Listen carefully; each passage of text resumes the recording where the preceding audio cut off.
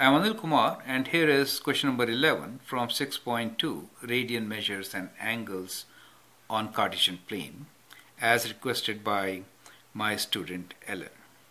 Question 11 is, a clock is showing the time as exactly 3 p.m. and 25 seconds. Because a full minute has not passed since 3, the hour hand is pointing directly at 3 and the minute hand is pointing directly at 12. If tip of the second hand is directly below the tip of the hour hand, and if the length of the second hand is 9 centimeters, what is the length of the hour hand? Now you need to read the question properly so that you can make a diagram and then solve it. I think that's the major issue for you, Ellen, in this particular question. So let's go through this slowly, right? So let us say this is our clock. It says the clock is showing exactly 3 p.m.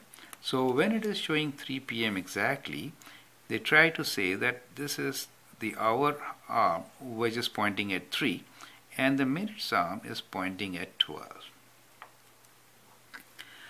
Then says the hour hand is pointing directly at 3 and the minutes hand is pointing directly at 12. If the tip of the second's hand is directly below the tip of the hour hand, that means tip of the second hand is kind of like this, directly below, right? Secondly, the time is 3 p.m. and 25 seconds. 25 seconds really mean that this is like 1, 2, 3, 4, 5 and 6, correct? So this is 6, this is 5, this is 4, 3, 2, 1, this is 12, right? So that is half of our clock. So the second hand is directly below this, so let me use different ink for it, and let us say this is our second hand, right? When it is directly below, it makes 90 degrees angle, correct? And if the length of the second hand is 9 centimeter, what is the length of our hand? That is the question, right? So what we will do is let the hand, our hand length be x, and we know second's hand is 9 centimeters. Okay, so that's what we know. And we also know this is a right triangle. Now, can you tell me what is this angle? Since 12 to 6 is a straight line, you can think it as 1 pi. Do you see that? So this pi is divided into 6 equal parts, right? Each one is, this is pi by 6, this is 2 pi by 6, 3 pi by 6, 4 pi by 6, 5 pi by 6, 6 pi by 6, correct? So this angle is 2 pi by 6, right? From 3 to 4, it is 2 pi by 6. So let's call this angle as theta. So the angle theta is actually 2 pi by 6, or you can say pi by 3, right? That is angle theta for us.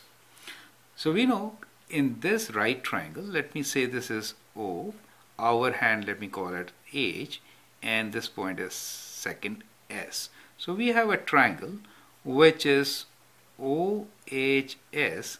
This is actually a right angle triangle, correct? Since we have right angles, and it is actually 60, 30, 60 triangle since the angle is pi by 3. Do you see that?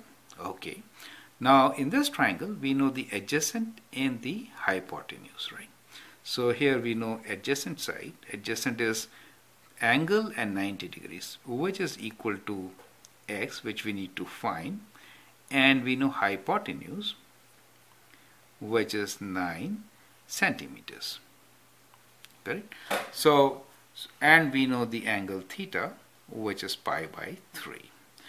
Since we know adjacent and the hypotenuse, remember SOHCAHTOA, right? I'm writing it again and again so that you remember this.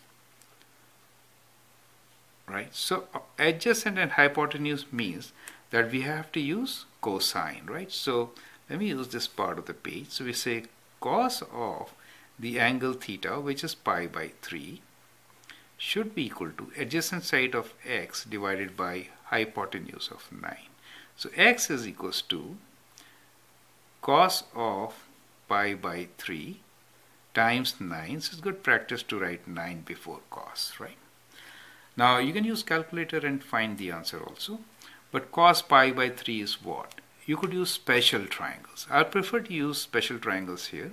So you can draw 60, 30, 90 triangle. In 60, 30, 90 triangle, you know the sides ratio is 1, 2 and square root 3.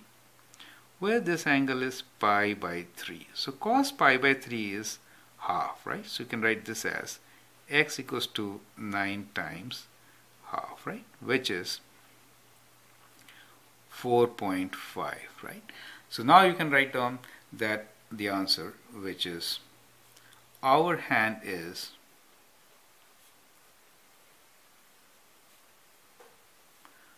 4.5 units are centimeters long. So that is how you can solve this question.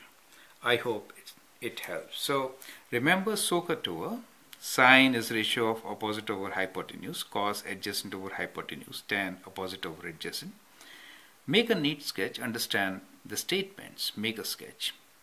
Now we could find the angle because we knew that our hand is pointing at 3 and the second one is pointing at 5. So it is pi by 6 plus pi by 6, 2 pi by 6 or pi by 3. Then we can use right triangle and find the sides of the triangle. So that is how it should be solved. Thank you.